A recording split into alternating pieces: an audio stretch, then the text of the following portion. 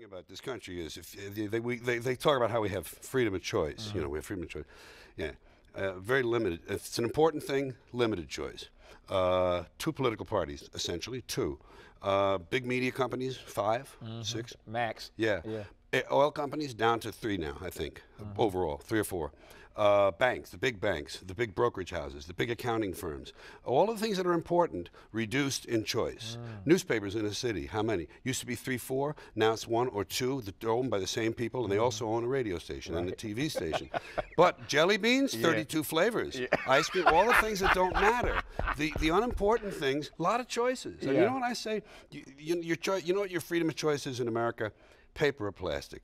That's it, man. It comes down to paper or plastic, cash or charge, aisle or window, smoking or non-smoking, Coke or Pepsi. These are your choices.